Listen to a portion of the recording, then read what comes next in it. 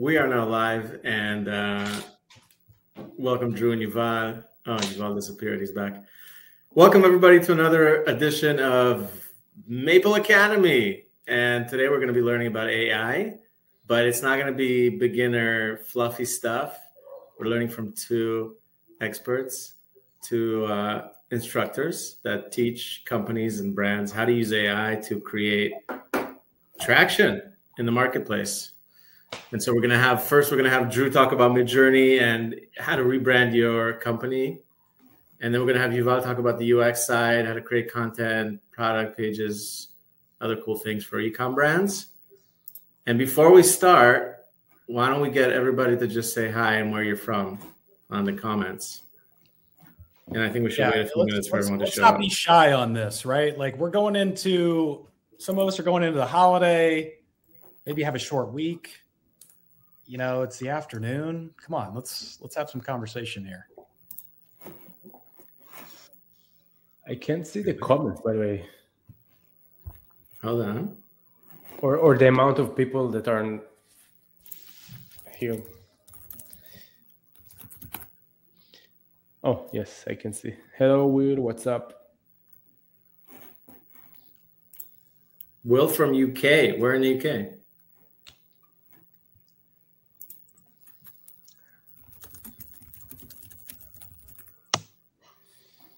Nigeria. Wow. Very cool. Do you guys have snow in Nigeria right now? Arizona, Texas. That's awesome. Yeah, I think Will's right. We can see it. I've noticed that it's usually a little bit delayed with what comes through, but thanks for letting us know either way.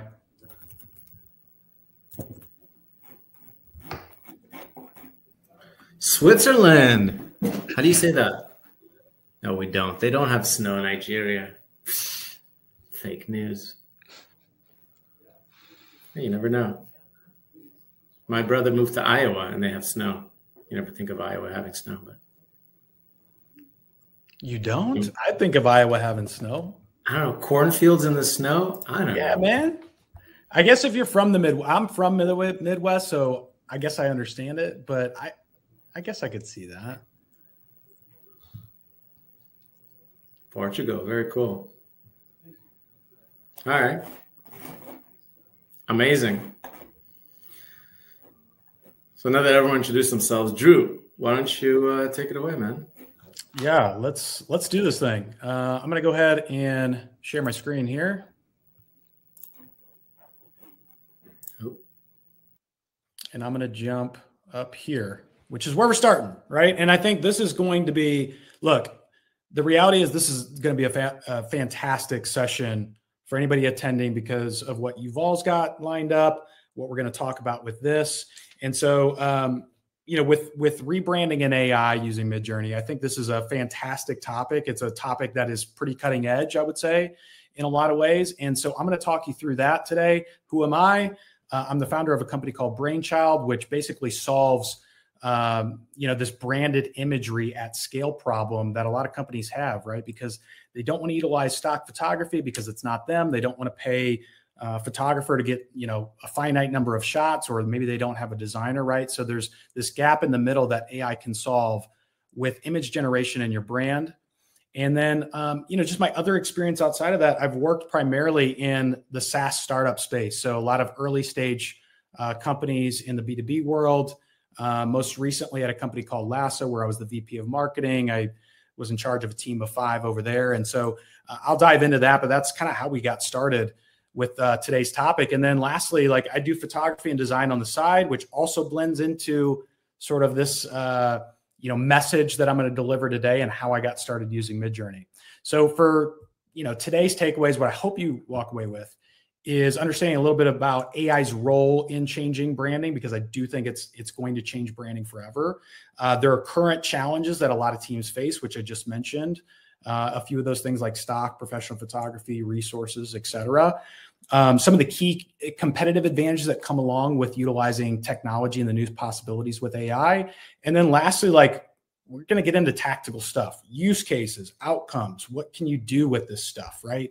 How does this take place in the business world and provide value for you, your team, your brand? Before we sort of get into the specifics with Midjourney, let's talk about AI's impact on imagery at scale, because this is insane. I mean, 15 billion with a B images have been created using AI since last year. So that's 34 million roughly a day, which is crazy when you really think about it. And then also on the other side, right? More AI images have been generated than the last 150 years of photography in just a year, right? So that's what kind of scale and velocity we're talking about here. And this is what's coming. And hopefully today you have a little bit better of a baseline and benchmark as to how to use this or how it's going to impact you and your team. So Midjourney, what is it? I think one of the things that would help is to really understand, how familiar you are with the tool, right? So whether you're just getting into it, whether you've used it a few times, essentially what Midjourney is a text to image tool, right? So this is going to basically, you utilize a prompt. It's going to generate images for you. Yes, there are other tools outside of Midjourney. Midjourney is my preference because of the quality of the images. And also, I think it just does some things better than the rest, right? So you've probably heard of like DALL-E, which is, OpenAI's tool, which is now multimodality inside of GPT. You've got Leonardo, Stable Diffusion, or a few others that you may have heard of. So the important thing to keep in mind, Midjourney and all these tools, they create all kinds of images. These are not just photorealistic images. These are sketches, cartoons, illustrations, specific art styles from like the 1970s, like whatever it is, Midjourney can probably do it. And so it's important to keep that in mind as we're going through this, because a lot of what I'm going to show you is a little bit more on the photorealism side, but there are plenty of use cases outside of that. And depending on, your business or your niche, they could apply to you as well. So diving in to Midjourney, exploring it. What does this look like? Well, I think I got into Midjourney late December of last year, maybe the very beginning of this year. And I just been hearing about it. And it looked far enough along that it was enticing to play around with, right? It wasn't at a stage where it was like spitting out a bunch of goofy images. And so like, to me, it had gotten to a place where it was like, yeah, I need to explore this. In particular for me as a photographer, right? And somebody who's now had twin girls, they're 2 years old. Like, my time for hobby photography or anything like that has gone out the window. I don't have hours to edit anymore. I don't have, the time to take all my gear, pack it all up, drive somewhere, or travel specifically to shoot stuff. Could I do it? Yes. Do I have the opportunity to do it as much as I like? No. Right. So the reality is that Midjourney allows you to create any type of image from your desk, right? Which is incredibly powerful. Now, going back to how it's evolved, right? And the quality levels improved. I mentioned I got involved probably around this time here, but if you go back to V1, V2, these are all utilizing the same prompt with Spider-Man. V1, V2, you can't even tell what this is, right? You have no idea what this is. V3, you get some, resemblance to what could be like a Spider-Man, like knitted thing. I have no idea what that is. But V4 is really where it started to turn the corner and really kind of opened my eyes in terms of like, hey, this was fun, but now it's got utility, right? Because once you look at this stage on, you see how much better it's gotten. This is the current version we're in right now. And then Midjourney is set to launch a V6 by the end of this year. So that'll take place in December, but that's going to take an even larger jump in terms of the text coherence with your prompts and the quality. So I mentioned the fun versus utility part. This was the realization, right? Where it was just like, hey, this is cool to create these images, but what can I do with them? Then, right, it got to a point where the quality was good enough where it's like, I could actually use this in business. And photorealism in particular has gotten so incredibly good, so incredibly fast. And I'll just do this to prove my point here. But I'm going to show you two slides. Each of them's got two images. I want you to guess which one is real out of the two images. So you've got number one, number two. This is in Santorini, Greece. You've probably seen this. But give me a quick guess as to what you got. Ben, I can't see, but if you could kind of give me an indication if we're getting like mixed results or leaning one way or the other, that would be helpful.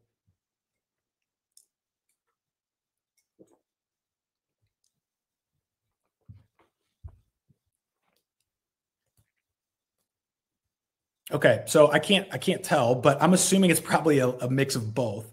The image that is real is the image on the left. This is the real image. This is the AI generated image. Right. So yes, there are some subtle differences. Yes, like the colors aren't the same necessarily. I could have gotten this to a closer, similarization in terms of the style, but I wanted to provide something that was comparable enough. And then, if you really look hard is really where you can kind of see some of the details, right?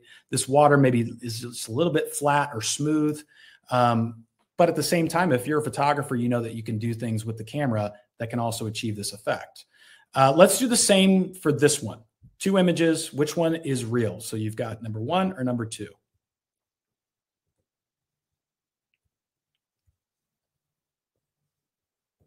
I'll give you guys a second so we can make this fun.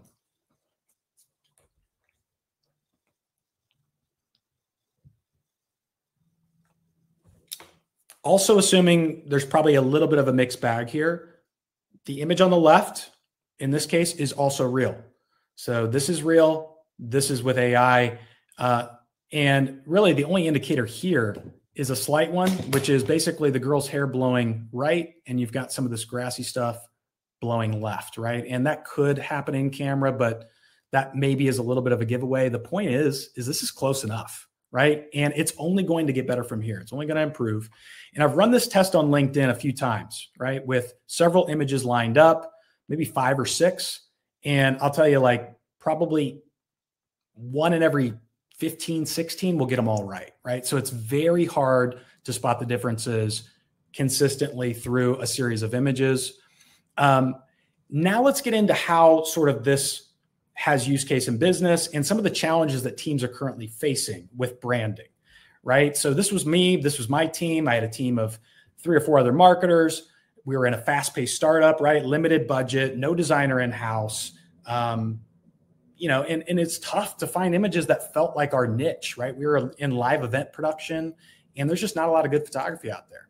So that was indicative of sort of me having this moment of, wow, okay, Midjourney's come a long way in the quality and I'm having these challenges. How do I solve it?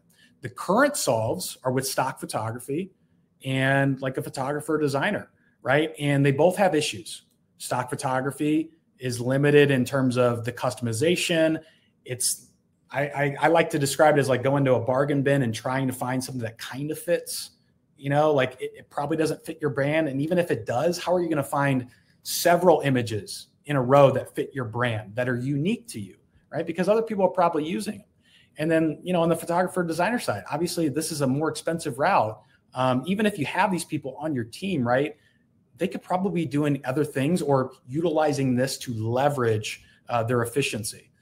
If you're a marketer, you've probably seen some of these images before. I call these the usual suspects because we've all probably seen one of these photos used across some business website before, right? The headshots are the same. Some of these same shots are used across blogs or products or whatever it is, right? But the point is it's not authentic and it doesn't speak specifically to your audience.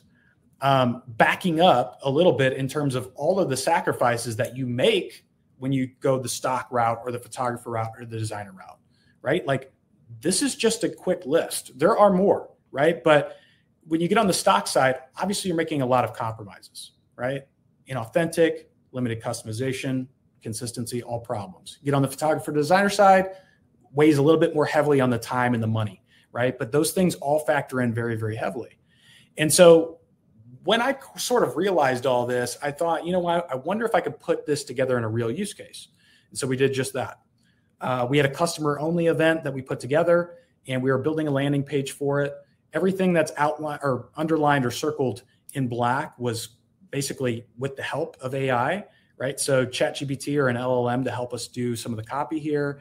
The imagery was done specifically in Midjourney, and that allowed me to create a very thematic experience for that customer event. And we basically did a bunch of swag at the event as well, right? So we called it the campfire, but we had candles that smelled like sort of like a bonfire. We had t-shirts, coasters, some other swag items, but they all were branded with Midjourney imagery, right? So this became a real life use case that was sort of this eye-opening aha moment, because it was like, well, if we could do it for that, what else could we do it for, right? And so then it became this thing, well, we could queue up our audience in here, right? Here are the people that use our product or are a part of the live event production community, or they're an ideal customer profile. We can create custom icons.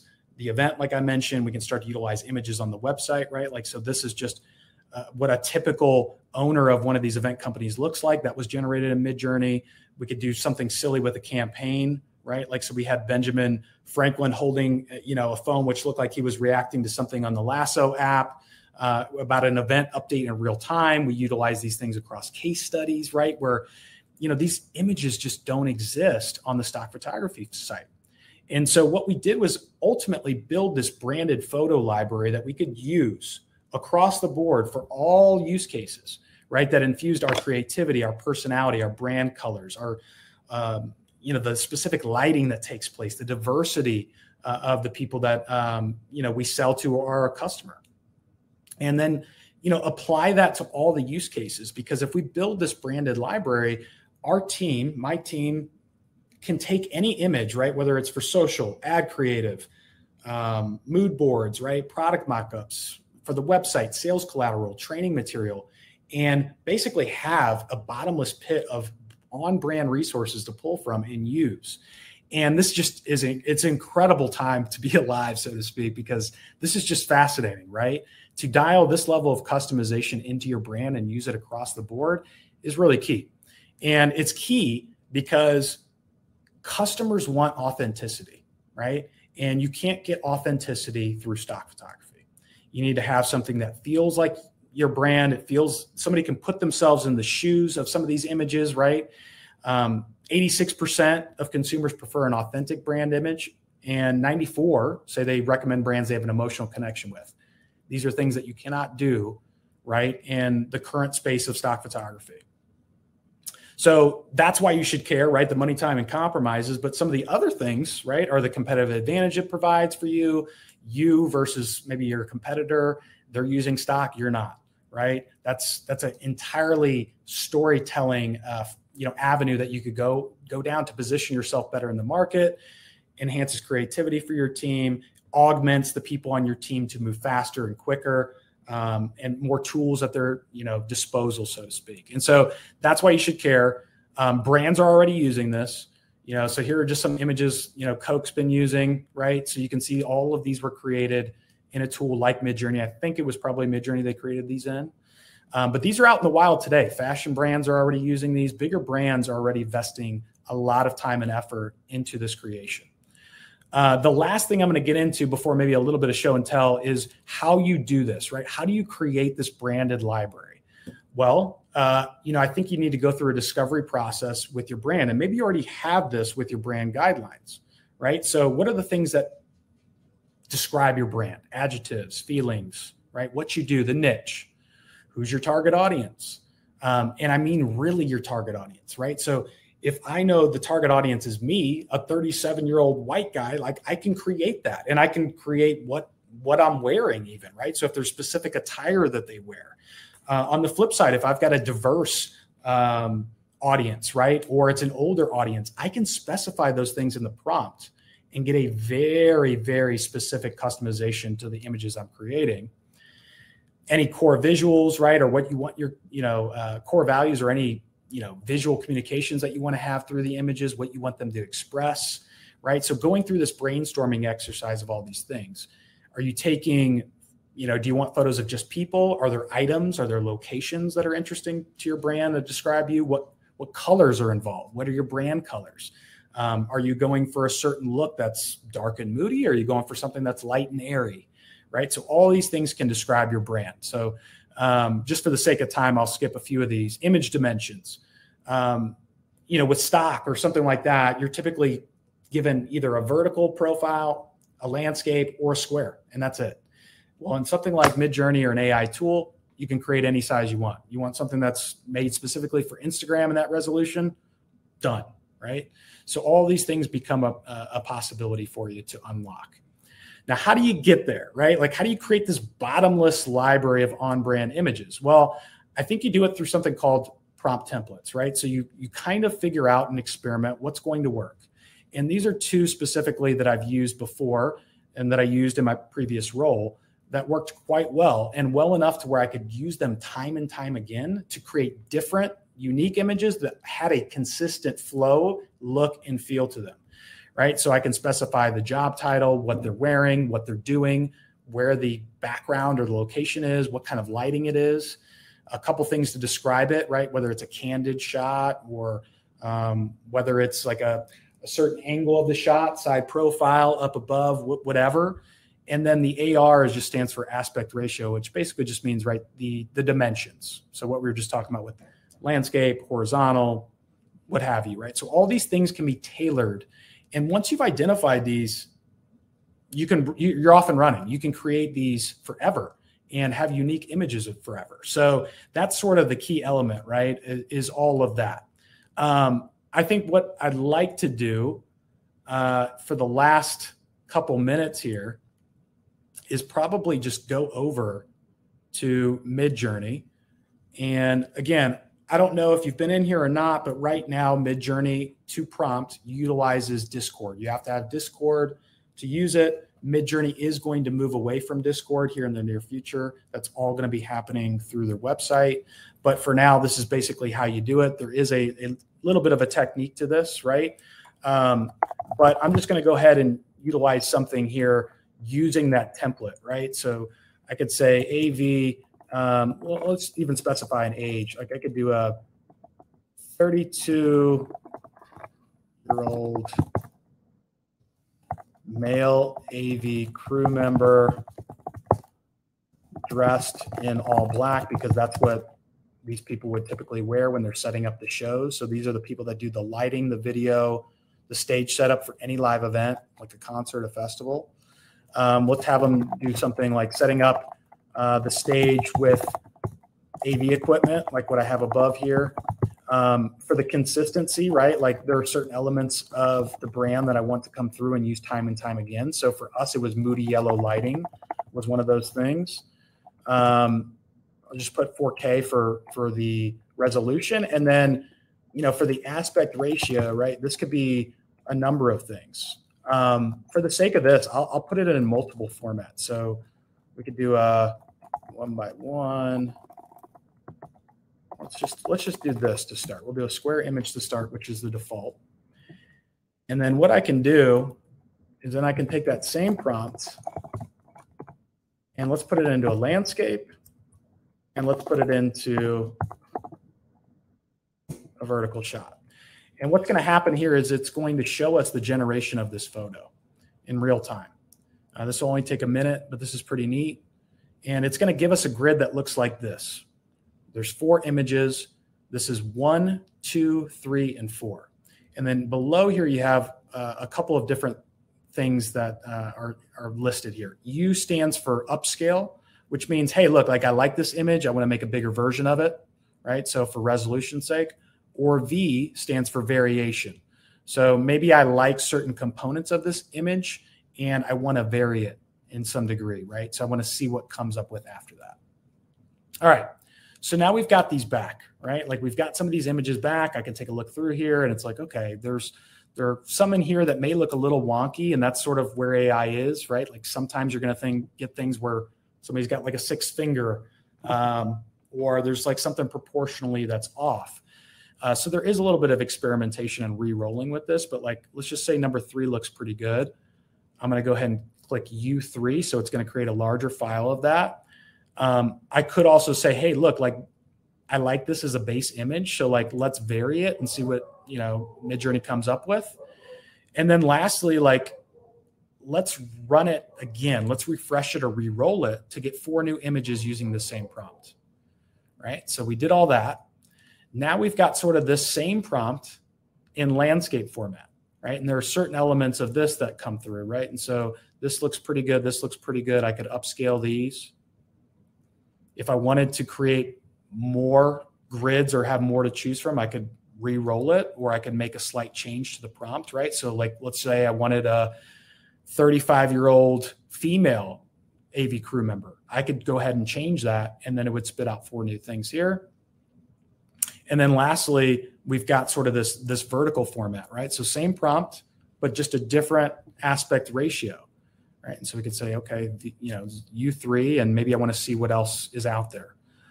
So all of these, all of these sort of like avenues start to present themselves as you're going through this process.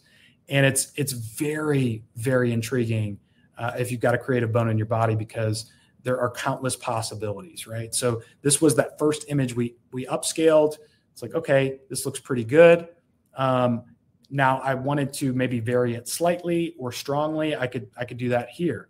If I wanted to maybe remove something from an image that stands out. So like maybe I find this distracting. I can select this, hit submit, and basically like generative fill in Photoshop, it's going to basically look at the pixels across the board and present some different options for what will go in that space instead. Like we mentioned, we can upscale those images. We can zoom out, right? So if we want to now go back a little bit further from the scene, we can do that. Or, right, like let's say I created this in a 1x1 square format, but I want to change it to a landscape. I can do that here, right? So this gives you that flexibility. And again, using that same generative fill technology, it's going to take this image and then basically pull it out, outward, and it's going to fill in space on the left and right side of the image to give us some options there. So as you can see, right, like there are countless things that you can do with this. Plenty of ways that you can tweak this to your own brand. And yeah, let me stop sharing and I guess pop off and see if anybody's got any questions.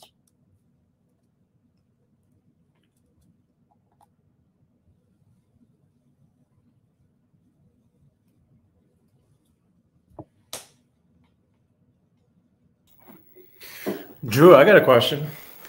Shoot. How long would the process take for a project? Like, let's say you need, I don't know, your entire website redone and you're starting from scratch.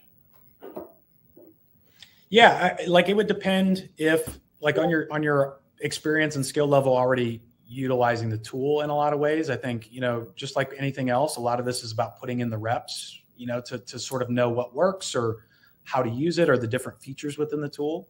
But for me, like I think what it came down to was I was able to create the personas very quickly and get the colors, pretty quickly as well, right? Which then got to this point of creating these templates, right? Things that were predictable in terms of I could use these time and time again pretty reliably anytime I needed them. And so what I ultimately did was spent like an hour or two and just ran them at scale, right? Like, and just created a bunch, picked through them, really looked closely at the images too, to make sure there wasn't anything off with them, right? Because like I mentioned, some of them aren't perfect, right? So like zooming in and really just making sure that they're going to be usable across your assets, wherever they're going to go.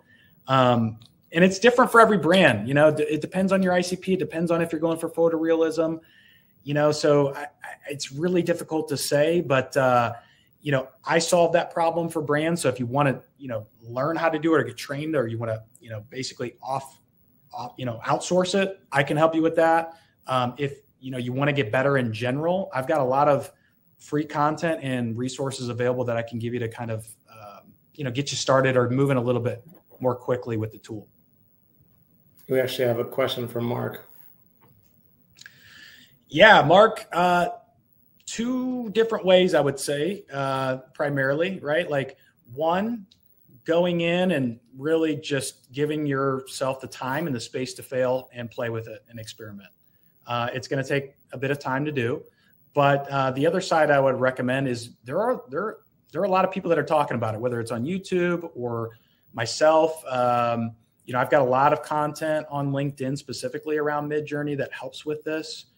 I've got a full guide basically that takes you from beginner to somebody that, has really flattened the learning curve and could build this out on your own. So that's a possibility. Obviously, there are YouTube videos out there, right? Like there are courses. There are a lot of different ways that you can do it.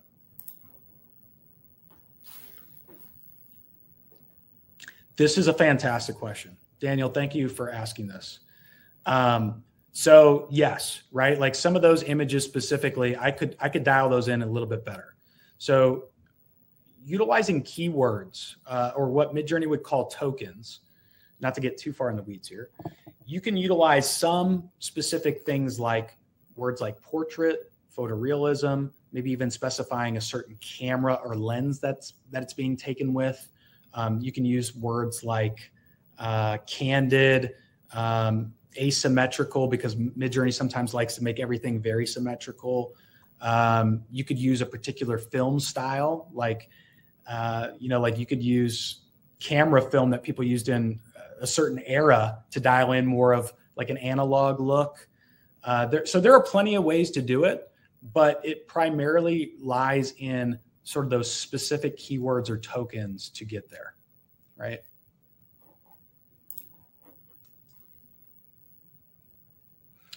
Recommend a free alternative. What's the best you could recommend in terms of like learning, I'm wondering, or creating these on your own? I'm not sure what you mean. I guess Midjourney is pretty cheap. No, it's like $10. Yeah. So it's relatively cheap. It's $10. Like Ben mentioned, I mean, I think you do have a cap on maybe the number of images you can create with the 10. I have the $30 a month plan, and honestly, it's worth every penny.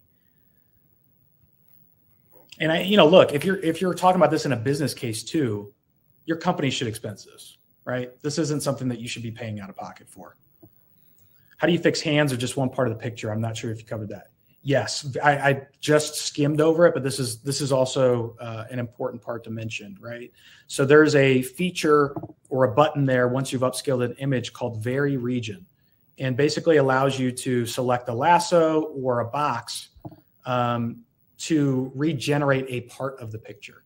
So like if I really like a picture and the only thing that's wonky about it is like a 6 finger, then I'm probably doing that, right? Because it's going to be easier for me to dial that in than probably get something that's just as good, if not better. And so that's one way to do it, is the Vary Region. Sometimes if you even re-roll, like if you change it, like one of the very subtle or very strong, that can also do it too. It's just a little bit inconsistent. Amazing. My question was, can I take a picture of myself and then create branded images of myself? Man, you're not like so many people have that question. It's a good one. Yes, like there's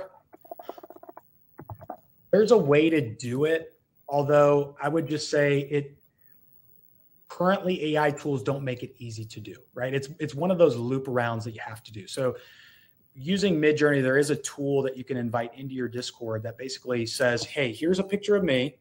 And now I want maybe me in a suit and tie with this backdrop, or a man that's my age that has my kind of hair, right? And then I can basically face swap it. It'll do its best to basically put it in there and turn in a new result. And it's fairly good, right? So like, let me show you just a very quick example of that. Let's do this really quick, because I think this is interesting and it's timely. So a lot of you guys, well, maybe you don't know, but Napoleon, the movie with Joaquin Phoenix, just dropped. I think it came out today, right? This was an image that I generated in Midjourney that did not have Joaquin Phoenix's face, right? It was just an ordinary guy. I mean, he fit the scene, right? But like if I want to really storytell, I could take, a portrait or a headshot of Joaquin Phoenix and then throw it in there. Right. And it did a damn good job at it too. Right. Like this is insane that it can do that level of detail. So yes, it's possible. With you, like it pretty much is through that tool as it stands right now. I don't know if that, that's a new feature that'll eventually happen, maybe. But it's sort of a loop around way to do it as we stand right now. Amazing. Cool. Thank you so much for sharing your knowledge with us. And stick around for the Q&A we're going to have, where you guys can continue asking Drew a bunch of questions. We can continue playing around with with dropping our faces on the AI images. And now we're going to go to Yuval, and he's going to talk about ads and other amazing things. Hello. Take it away. Hello, everyone. Welcome. Happy to have you here. Nice to meet you. So I'll dive right into the conversation, tuning in from Tel Aviv. Happy to have you, everyone. Let's go. So I'm sharing my screen and share screen. And I share the entire screen. There you go. Ta-da. All right.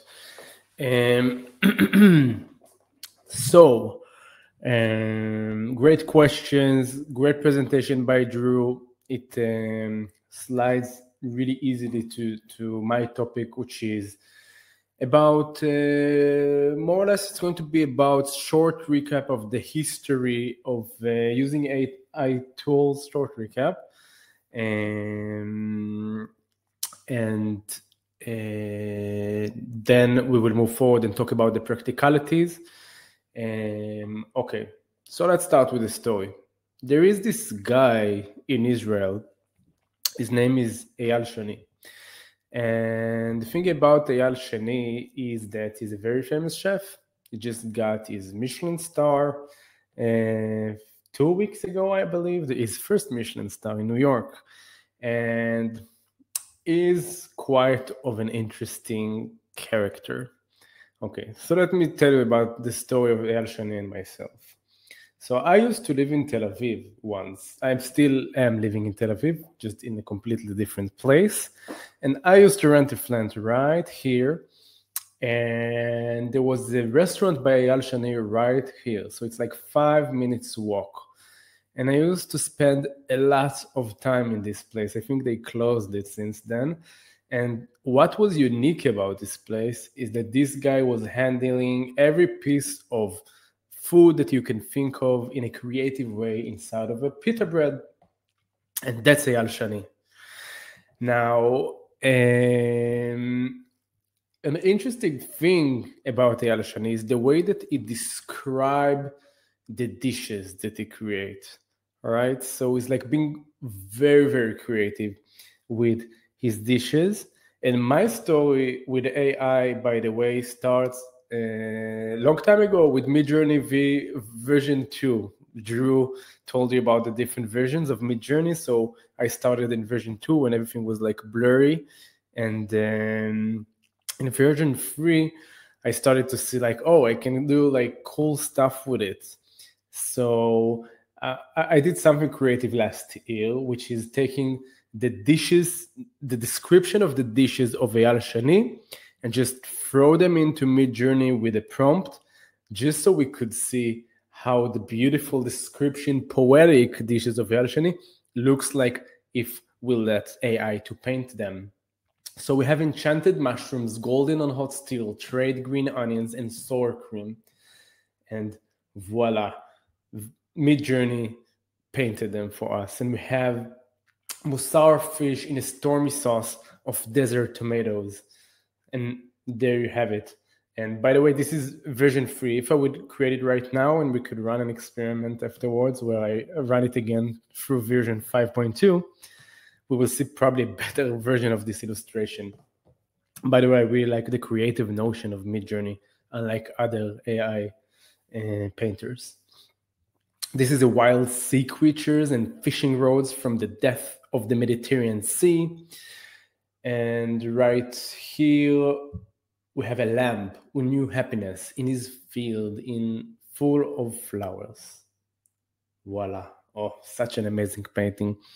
And that actually, this kind of an experiment that I did in like 10 minutes in Midjourney caught fire in a way that it went into national news. People share it all over the place. It's in Hebrew right now. People are like, oh my God, there's this awesome, crazy project of AI that actually painting the dishes of Eyal Shani. And I find myself having my 10 minutes of glory in the national news of Israel, specifically with this project where I painted with AI dishes. And that's where my kind of love story began, not began, but kind of even evolved with me and AI. And since then, I've experimented a lot with different AI tools. And today I will just present to you a few examples of the stuff that you can actually do with AI tools. My name is Yuval Keshtcher. I'm the founder and CEO of the UX Writing Hub, which is one of the biggest online education platforms for writers in tech. So what I did in the past 5 years is to educate UX writers, people that work in product team, how to write better for digital experiences. The UX Writing Hub is a company that did a lot of writing projects for different very big brands, and all of our students work in companies that you probably heard of, such as Google, and every company that you can think of. Have a writer that probably learned something made by the UX Writing Hub.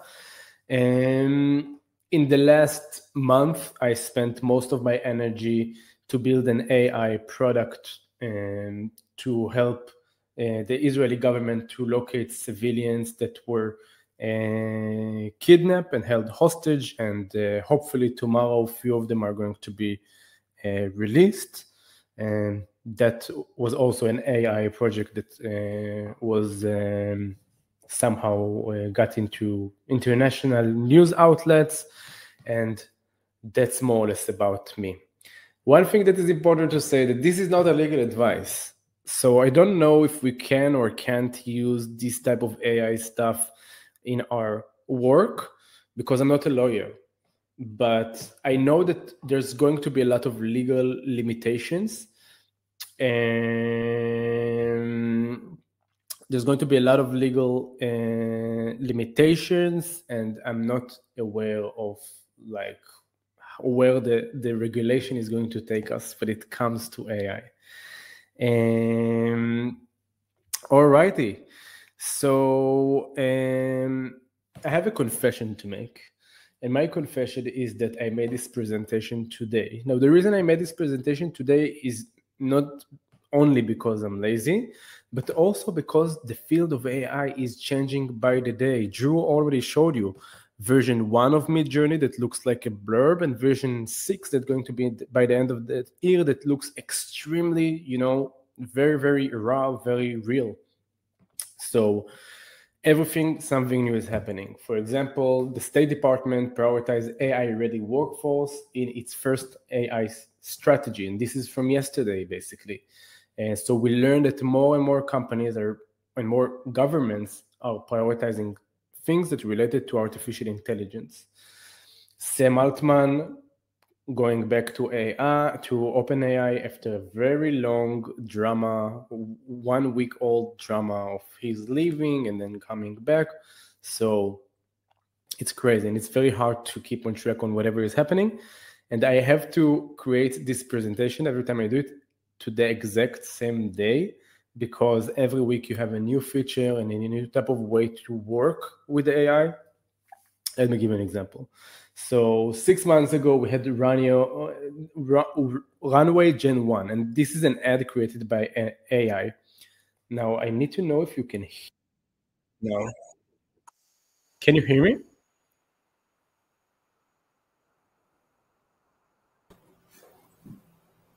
No, we can't hear it. Can't hear? Hold on. No. Sorry. Maybe I can stop sharing, and then I will present. Share screen. Some screen let you share audio. Look for the share audio checkbox. All right.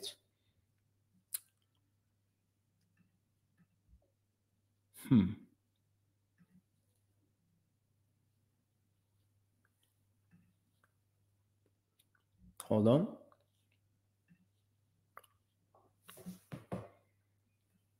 How about now?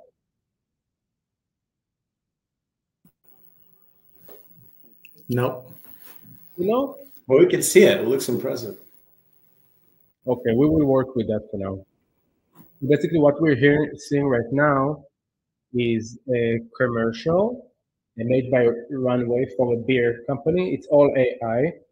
You can see that it's not that smooth, but people could already notice the potential, even if it was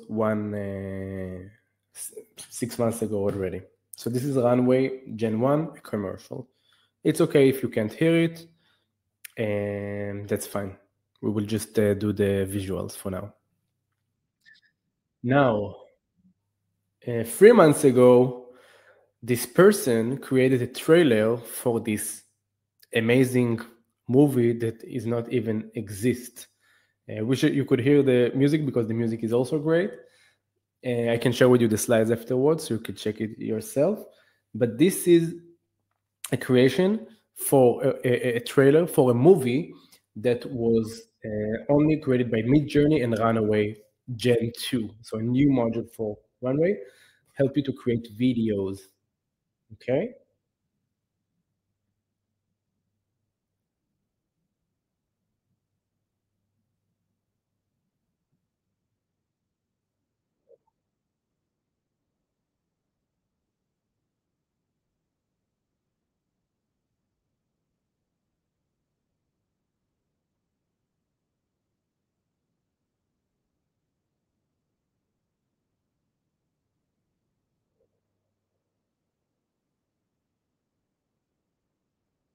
Can you hear a little bit of the audio? I'm trying to bring my volume up here. So that's Genesis 3 months ago, and that's where we were. Now, 2 months ago, we had this amazing creator creating a video clip for his band. The name of the band is Bet Sefer, and he created Midjourney and Runway also. That's a metal music video.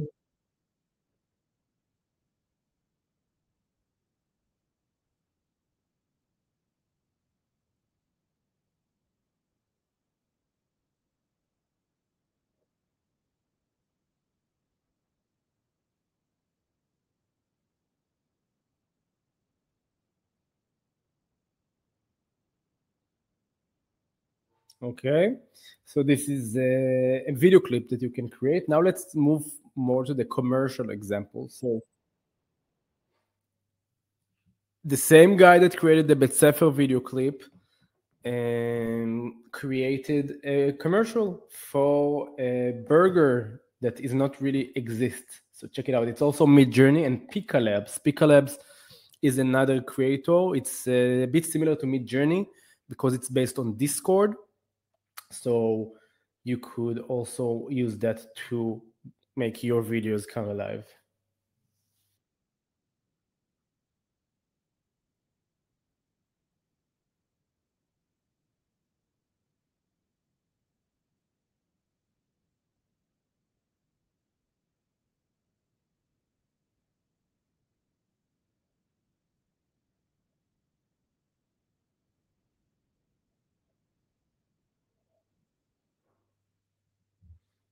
Okay, so that's the example of the video commercial. I'll show you one more example of a video commercial by the exact same guy. This is 1 month ago, and this is the burger commercial was fake. It was for a fake burger company, but people saw that it looks so cool, so they hired the same guy, Matan Gumi is his name, to do a commercial for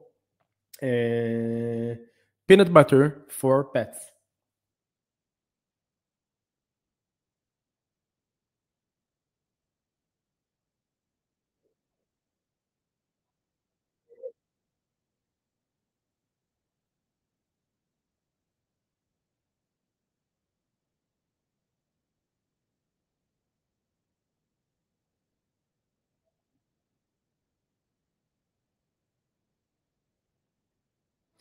Now, obviously, there is still post-production going on in these projects, and it's not that it takes 5 minutes to create them. You still need to edit it using editing tools and so on.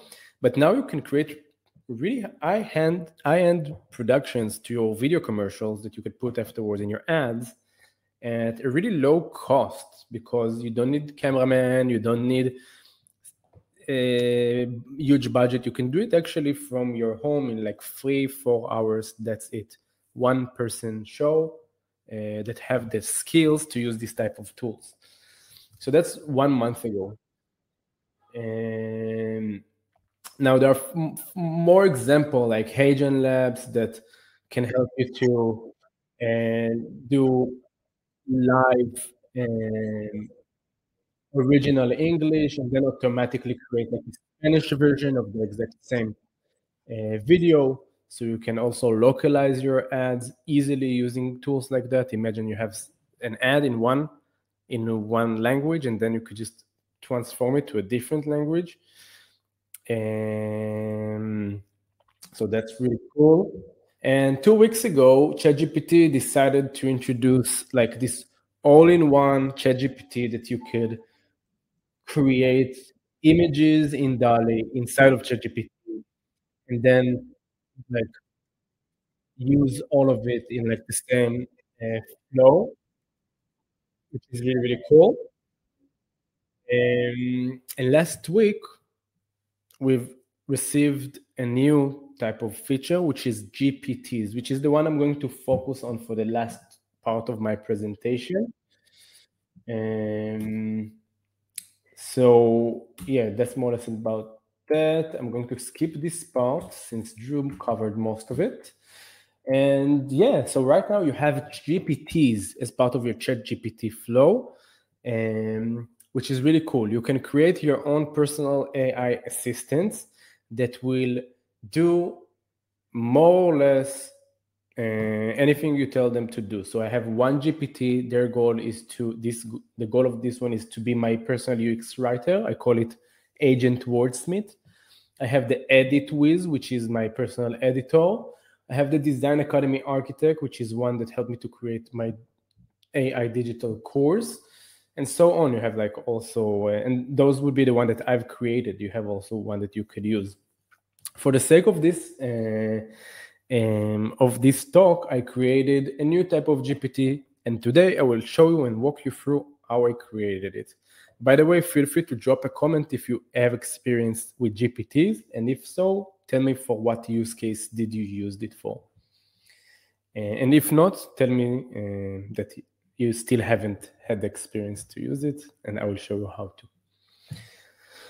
So the first thing I did was to create a ChatGPT helper that helps you to create the content of a product page in an e-commerce website. So I told it something like that. I need you to be my marketing personal assistant. I have an e-commerce store that sells board games. This is specifically for an e-commerce store that sells board games. And whenever I'm going to give you the name of a board game, I want you to create the content of that product page. The content structure is name of the game, hide picture of the board game on a white background. By the way, this is the area where you could put your prompt template, like the one that Drew talked about. So drop in like a template of what type of picture would you like to include over there. A description of the game in 1 or 2 sentences. How many players is it for? Then the playing time, the age, the weight. And then I tell it, whenever I give you the name of the game, ask me about the content it should include. And after I answer, please generate content for me. It basically took me a few seconds to create this agent. After I prompted to do that, it told me, but hey, I want you to tell me what is the name of the prompt. So he offered me names like Game Showcase Guru or Board Game Buzz Builder. And then I said, nope, give me a few more examples. Then we went with Game Page Pro. Then it gave me a nice picture for my builder. And it says, here's the profile picture for Game Page Pro. How do you feel about it? Would you like any changes? Great. Now I have my own personal bot that creates the product page content for me. And it's simple as that. I just go and I say, the game is Catan. So I have a typo here. And then he asked me, give me all of the things that's described here. And I said, this is a game where you steal animal farms for your friends. 4 players, 90 minutes, 16 plus, no need for the wait.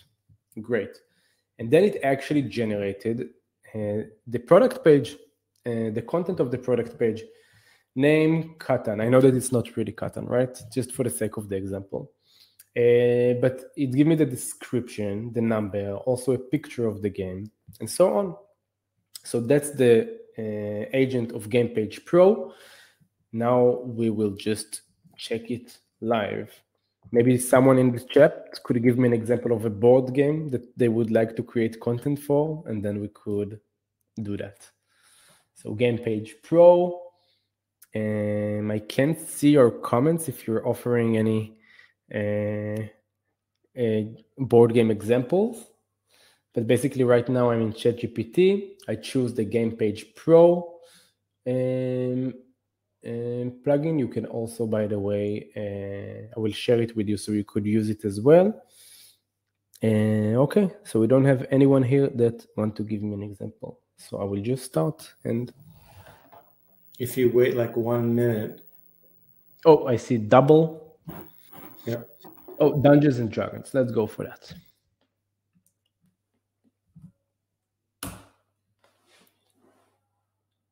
So now it's creating the images. Okay, we'll do also your examples afterwards.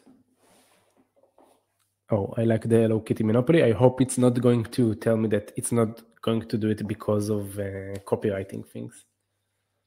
All right, so this is the Dungeons and Dragons. It's pretty good. Okay.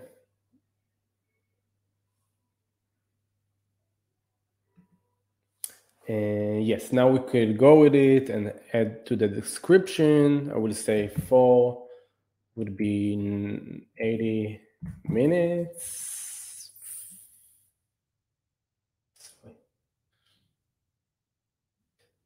So I'm a bit excited. 4 would be 4 players.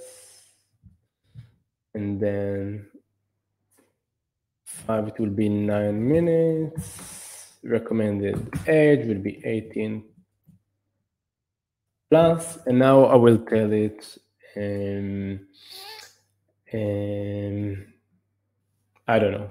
I will tell it tone up a little bit the description. Okay, so now it will just, we will bounce ideas back and forth, and basically it will create it for me, which is awesome. Let's try the Hello Kitty Monopoly example. I hope we're not going to have any copywriting issues. And that's more or less about it. That's how you build your own agent. I will share with you the link to this specific agent too, so you could use it as well. Let's do a new chat. Let's do Hello Kitty Monopoly. Okay, now it works in a better way because it actually bounced the questions for me, which is what I intended originally. And this is where capitalism meets cats. I don't know. Elaborate. And 4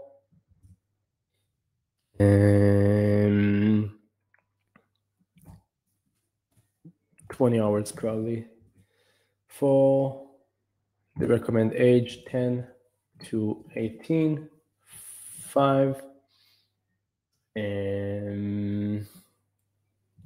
kilo. Right, now it's creating it. Okay, it's going to shortly create the description for me as well.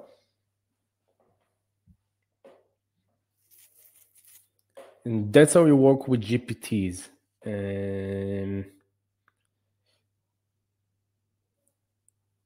Okay, while it's creating the image, let's see. Oh, it's beautiful. How beautiful is that? So Simon is asking, I'm still having trouble understanding GPTs. How is this different than just asking ChatGPT to create this regular chat? Okay, that's a good question. So when I start with the new fresh GPT, and check it out. So I can tell it something like that. Write a blog post about Hello Kitty Monopoly, right? So now it's going to give me like a very generic way of like this blog post, okay? But in addition to that, I've created custom instruction for how to create blog posts when it comes to ChatGPT. So right now, let's let it to create the Hello Kitty Monopoly.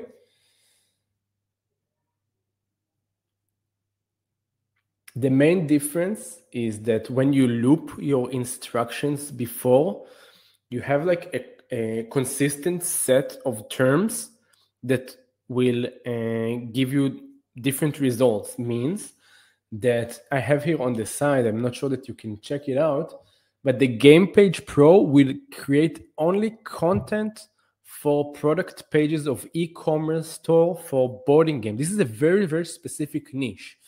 This B-Day card will create me only a very specific B-Day card. This empty state wizard will only write empty states for me. It's a very specific scenario. The edit wiz GPT will help me to edit stuff, and Wordsmith will help me to write stuff, and competitive analysis will help me to compare between my competition, and those would be completely different ways of using this tool, okay? Because all of these are predefined ways to make ChatGPT communicate with me based on very specific use cases. Imagine that you have an army of agents like Jarvis for Iron Man, and every one like that is like a different Jarvis. So one is writing product page content while the other one help you to edit stuff. And yeah, that's more or less about it. And what's the most unique part about it is that all of them are predefined. So I don't have to have a template library. I can already predefine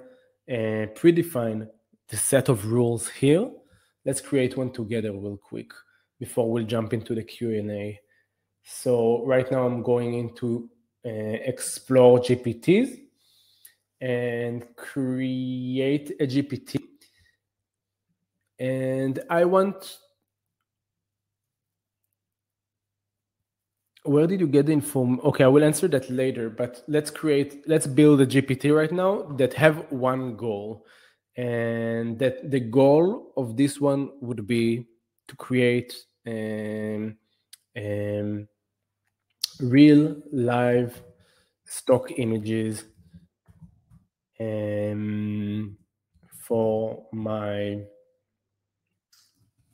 for every need. So I'm telling it, please create a stock image of the subject that I share with you. Okay? So you can make it way more complicated. This is the simplest way to go.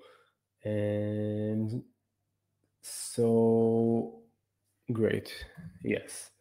So we'll take one that creates stock images for us. So we wouldn't have to tell it every time, hey, please create a stock image. We will just send it to subject and we will get back a stock image. Okay, so now it's creating it for us. We predefine the GPT. By the way, it's only for paid users, which is like $20 a month. I think it's worth getting that. Okay, and slowly but steady, it created it for us. And if I'll test it right here on the right, I will say to it something like, we need a stock image of a chess course. Okay. Okay, so it's not really working. Because I haven't predefined it yet. Okay. Sorry, it's not configured yet.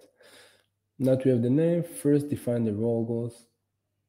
You slowly, gradually define it. Okay. Just create a stock image of the item shared.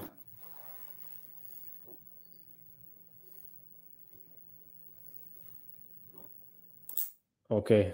Yes, we'll doing this thing, and then we can jump to the Q&A, or we could just slide to the Q&A while it's building it.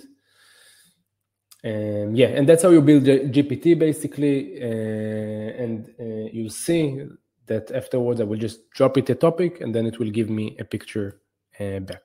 So that's more or less about that. And that's how you create your agent. If you're interested to learn more about doing some AI design stuff, I recommend you to check our new AI Design Academy. I will share it afterwards in the comments on LinkedIn. And yeah, add me also on LinkedIn. Don't be a stranger. It was fun. Thank you, Mayple, for the opportunity. If you have questions, just drop me a line. That's it. Yuval, thank you so much. That was brilliant.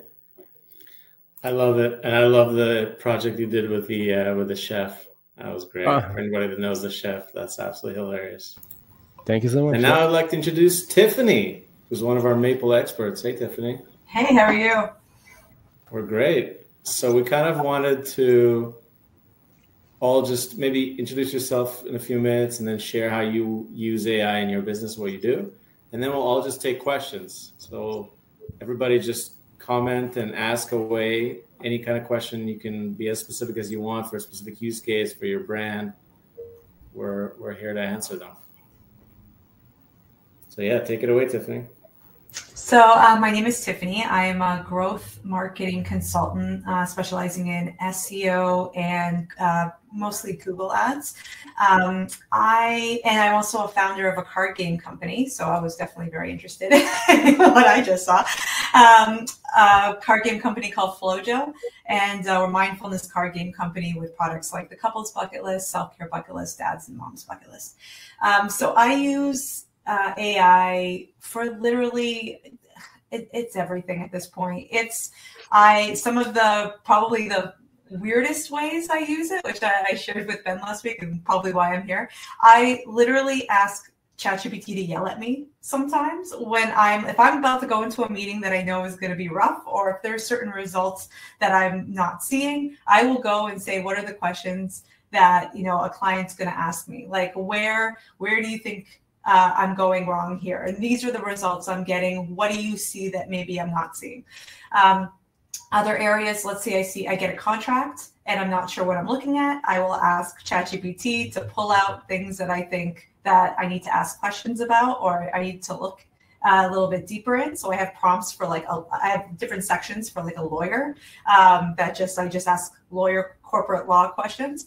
I've also used it even for my card game business to be when I'm like kind of trying to come up with ideas and I just needed a different way of looking at it. I asked them, what other ideas do you have for my company?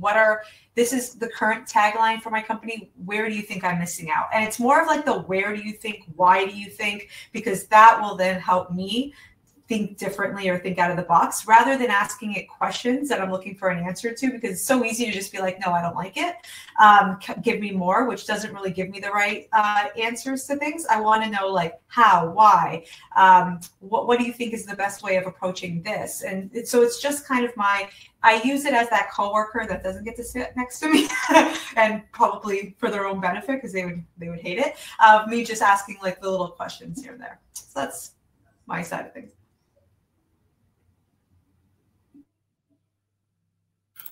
Wow. And what kind of clients do you work with, and how do you use AI for your clients? So I do audit work. So I have a tendency to probably if I'm thinking of keywords or I'm not kind of understanding the themes of the keywords, I'll throw them all in and be like, do you see themes here? These are the themes I'm picking out. What are other ones that I may not be seeing? So I'm always giving it kind of my thought process when I'm talking to it, because I don't want to get the information that I already know. Like I already see these certain things, give me something else. So I do that. I have done, I'll test it with ads every once in a while, but I always use it as a draft because I'm a little, after all these years of, doing titles, it's been like 15, 16 years. I have a certain way of doing it, but I'll get it to do that first draft of work. And then I'll come in and I'll kind of do the tweak or maybe shorten it or come up with other ideas. I also, if there is a client that maybe is looking for maybe I've created the guts of a blog article and they're just not liking it. They just don't like the tone. I will create 3 different tones of it. So something like Martha Stewart Living, Huffington Post, or maybe this marketer that I like. And then I'll give it back to them and say, which one do you like better? And then suddenly they're like, oh, okay, Martha Stewart Living works for me. So just kind of using it in different ways to like take something that I've already created and make it better, or do that work that would just take so long for me to kind of think about, like to think about how to write like Martha Stewart Living. It would just break my brain at this point, but it gets done in like 30 seconds, which is great. Wow, incredible. Okay, so we got some questions, and any of you guys can answer them. I'm just gonna drop them on the screen.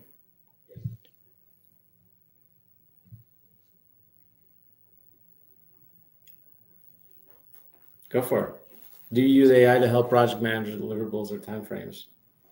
So I could answer that. I actually just created, I had basically written all the things I wanted to do with an SEO project, kind of planning my next 3 months. But at this point, it looked like gibberish. And I just like it was like one of those moments where I love AI because when your brain is kind of going down one path, it's sometimes hard to switch it. And so I'll take something like, these are all the projects I want to be working on. This is what I'm thinking in the next 3 months. Can you create a table for me that will better make this look better or make this look more organized? And then I'll use that as like a starting point. And sometimes they come up with stuff and I'll also say with that, can you add anything that I'm missing here? And so that way it'll ask me more questions of what it will look like. Of course, I always prompt it with like, you are an expert project manager working in blah, blah, blah space, and kind of making sure I give it all the right prompts because I want that particular lens to be looking at it. But that's how I've been using it lately. Amazing. Yeah, that's a good one. I think it's, like in a similar way to what you just mentioned, it's a great way to identify gaps, right? Like, so even like, let's just take, for example, this presentation I put together, right? If I know the topic I want to talk about and I know certain pieces of how I want that to lay out, but I'm not sure, Tiffany brought this up, but like what questions could be asked or making sure the connective tissue's there, that I'm not like skipping over something. It's great for that, right? Like there are just so many possibilities with AI in its current state. I have trouble just identifying one because it's an hourly thing for me now. It sounds like, Tiffany, maybe you're the same way, but like it's crossed that whole threshold of personal, professional, right? Like it does both sides of that. I have different needs on both ends. I think the category thing, the categorization point that you brought up is another big one that I've used it for, specifically with SEO, right? Like long tail keyword search, like things like that. It's fantastic for data aggregation. I mean, the end cases are like the use cases are endless. I think it's more a matter of if you've got the awareness to use it in a certain capacity. And I think that comes with using it enough, right? Like putting in the reps to use it. You start to unlock, oh, I actually could probably use, ChatGPT or Claude for this, right? So I think part of it's just being around it and being immersed in it enough to then open other doors up for you. Absolutely. Here's another question from Simon. Have you found a way to use ChatGPT to analyze data from an ad platform and give you recommendations? I don't have anything on this one. Tiffany, you got something for this? So this one is tough because it doesn't allow too much information. And so I'm always worried about what it's looking at, this like smaller sample and making the wrong like leaps as a result. So what I suggest, if you are trying to use it to analyze, you really got to know the information that you're looking at. You can't just take something that you've never really seen before that you're kind of blind. The big thing about ChatGPT that I've really made sure that I do is I don't allow it chances to hallucinate. And if it is going to hallucinate, I got to know the subject matter so well that I'll be able to spot it. And so I don't rely on it. I'm suspicious in general. So like I have to always kind of make sure I'm wearing that suspicion on me all the time. So stuff like looking at data, it's always been hard for me, unless it's really small sample. And if it's that, 1,000, I think it's 1,000 words or whatever it is, that fine. But that's where I kind of draw the line when it comes to ads. But there's been certain situations where maybe I'm not seeing something with, I'm trying to think of like a prime example. I know I've thrown like ad copy and stuff in there with its results to see if I may be missing something, or maybe missing something, that a pattern with the ones that are working, and asked it to kind of look at that, because it's a little bit different way of analyzing, but not necessarily here's a chunk of data and like tell me things about it, unless I absolutely know what they're looking at. I have this,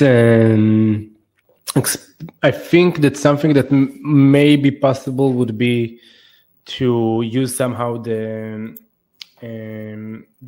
API of OpenAI, where you could actually loop some data through the API.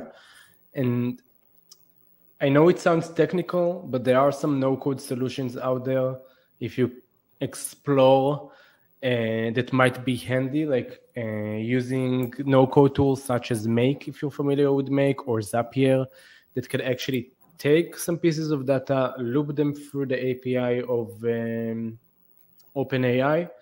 The only disadvantage of that is that it will cost a lot of tokens, right? So the more data that you'll have to loop in that API, the more data that it's going to use, the more tokens it's going to use, and then every time you will run it, it will be expensive. Anyway, I hope I made sense. I know that there is another tool by Anthropic, which is another AI. Claude is the name. And I think that they have more capabilities to actually run your data files.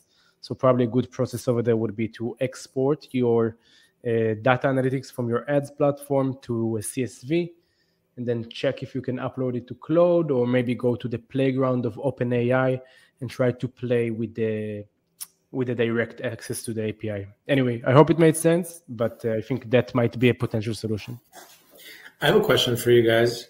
If you were to start a business today, would you create all of it with AI? Like, would you even need to hire a designer or developer or social media manager, copywriter? Would you just do it all with AI?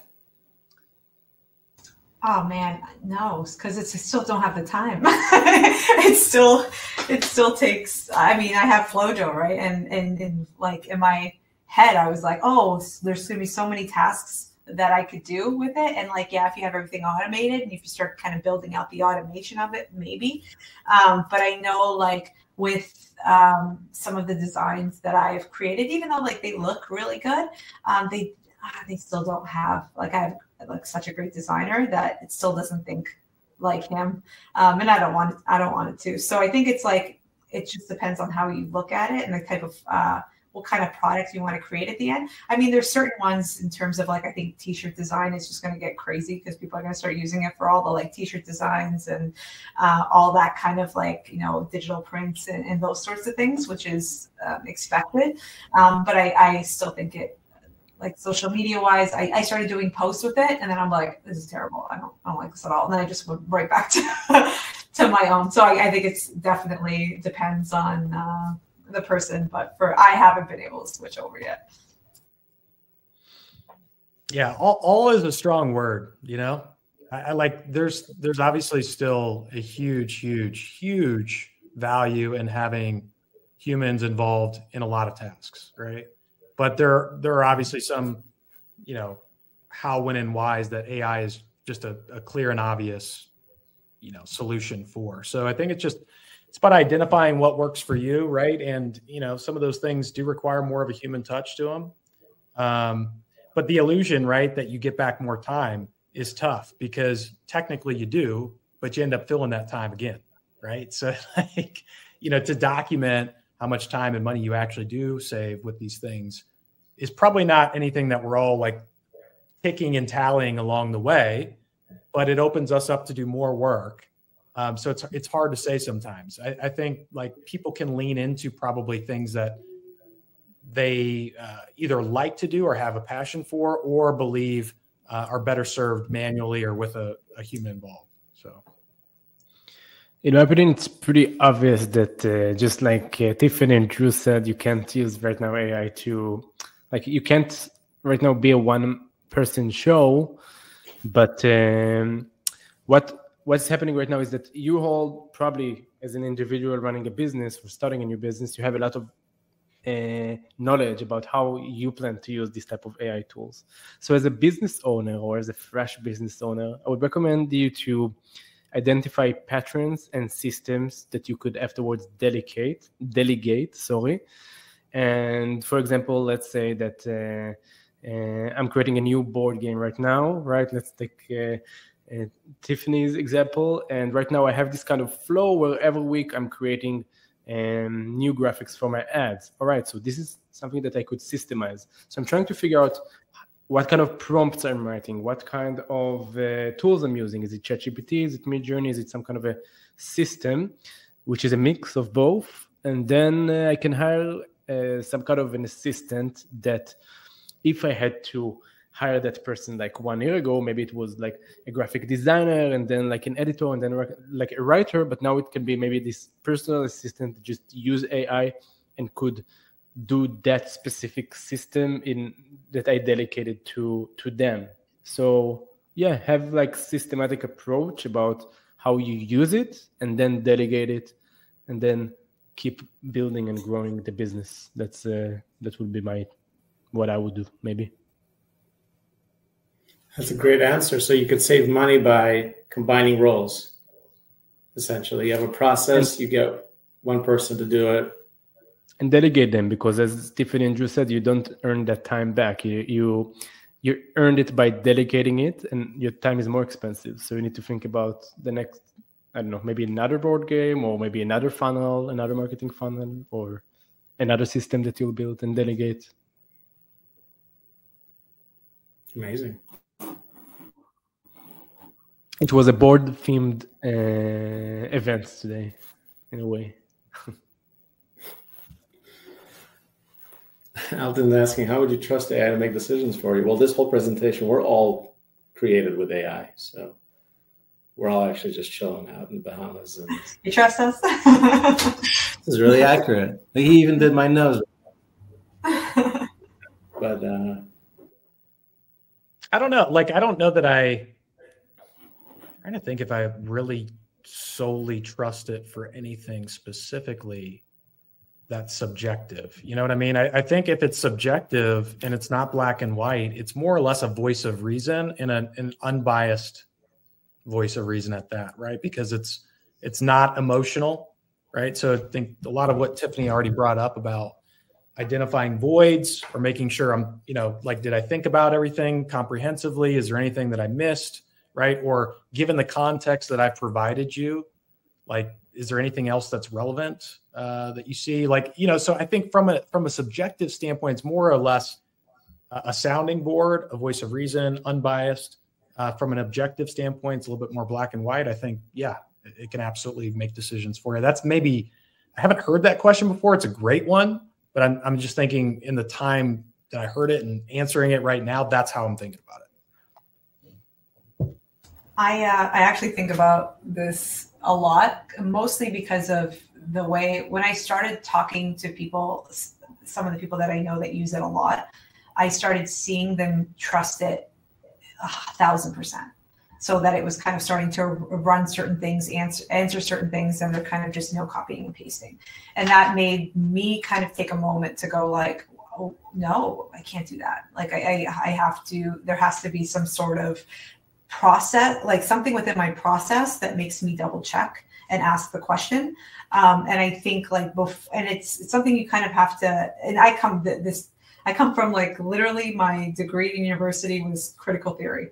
So this is like, it's embedded in me to ask questions, to be like, why is this working? And I think before I always go into something, I go, do I actually know if the answer would be correct? And that's like something that I always kind of keep in the back of my mind. Would I know if it was false or not? And that has really helped me with the way I ask the question, because if I'm asking something like, going through this contract, what are the things I need to look at? I don't know if that's right. So I'm like, what kind of questions should I be asking a lawyer about this? Or what are the questions I should be asking my client about this specific section so that I can better understand the thinking behind it and decide then whether or not that's the right way of going about it. Because I notice, and I teach SEO, SEM at a university. So like I get answers back that I know are copied and pasted because they just don't make sense. And so I see a lot of the kind of other side of the trust factor. And they think I won't notice, but there's like little things that I can see that I'm like, oh man, like you could have just taken like 3 seconds to read this and just fix it up a little. So in a lot of cases, what I see there is they're not subject matter experts, so they don't necessarily know what the answer is. And I think that's where it becomes a little bit difficult. So like I always say, if you're going to go into, let's say, and I say it to my students, if you're going into SEO, learn SEO first. Like learn it, like understand what the rules are, understand the processes, understand that, and then use this to help you until it gets to a point where it's like it knows all and it can give you all the right answers. But for me, when I prompt SEO stuff, I get answers that are wrong a lot. And so like I can't trust it for SEO. And so when I think about that, I go, can I really trust it for the other things that I'm asking? Probably not. So let me ask it in a different way. Great answer. Okay, another question. Do you have any best practices for prompting? You know, like I still don't know if everybody's using custom instructions. If you're not, you should be. So essentially, that is something that you can put onto your profile in the back end of ChatGPT, for example, where you can give it directions or instructions that you don't have to repeat every time. Right. So like, do you like markup? Do you like, things that are bolded and bulleted out? Do you like short sentences and paragraphs? Do you like a certain way of reasoning or a certain tone in the responses? Like things like that. I would batch those things up and feed those into the custom instructions. Like some of those things that you just know you use a lot, and that way you don't have to do it every time. So I think like that's probably a pretty easy way to think about that. But in general, I think my approach just depends on the scenario, right? Like, I think it's a new language to a lot of people, right? To prompt machine or technology to give you what you want. So I think we've mentioned this a lot, but it's a lot of just experimentation, putting in the reps, iterating with it, right? Like you're not going to get the best response if you're giving it 1 to 2 sentences of context, unless you're just brainstorming something. Right. So make sure you take the time to give it all the context, the details. Don't be afraid to ask the LLM, hey, look, like, are there any other questions you need to ask me in order to get, to make this as accurate as possible? That's another thing that you can do. You can put that in your custom instructions. So, I think I would start there.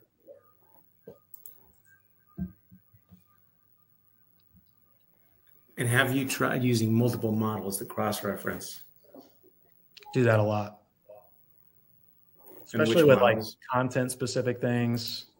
I love using Claude as well. I think Claude's fantastic.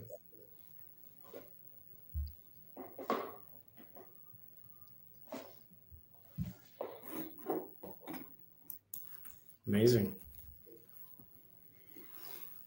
Anyone else? Nothing here. I kind of, as I'm reading the answers, it's more of like, if you're thinking of it as a draft, I think you're going to naturally kind of spot stuff that don't necessarily look right and maybe cross-reference naturally. It just depends on what is the type of information I'm asking. Like, is it like a calculator or is it like code, or is it like maybe a reference to something like a study that did that? I'll go like, does this study actually exist? Things like that. Amazing. Brilliant. Wow. Well, that totally opened my mind up to new possibilities, and really fascinating how each one of you guys uses AI totally differently, using the same principles, but totally in different use cases. And Yeah, the sky's the limit. It's like we're only on the tip of the iceberg, experimenting. All of the people here in the panel and the people that stayed right here in the audience are, the pioneers of what's going to happen. Hopefully only good things, but, creating good products, good processes, changing humanity for good. There's like a lot of opportunities that literally everyone could pick up right now and just experiment and create something that probably no one ever created before them. So just go ahead, experiment, play with it, share your insights with the community, and add each other on LinkedIn. That will be the community for now. And have fun with it. It's probably all of the people that are here are having a lot of fun while creating those tools. There's a lot of mind-blowing aspects to do that kind of stuff. So just don't hesitate, just play with it and enjoy yourself. For sure. And you can definitely reach out to all these wonderful people for questions or help with anything. Also at Mayple, we have a community of over 1,000 marketers. So if you need somebody to help you with your ChatGPT prompting for ads or for influencer marketing or for email marketing, we have tons of people that have experience in your niche. So definitely you can skip the learning curve completely and get the results you want. And yeah, totally appreciate all of you guys. Thank you so much for your time and for your knowledge. And till next time. See you on the next event. See you guys soon. Ciao. Thanks, everyone. See you later. Thank you.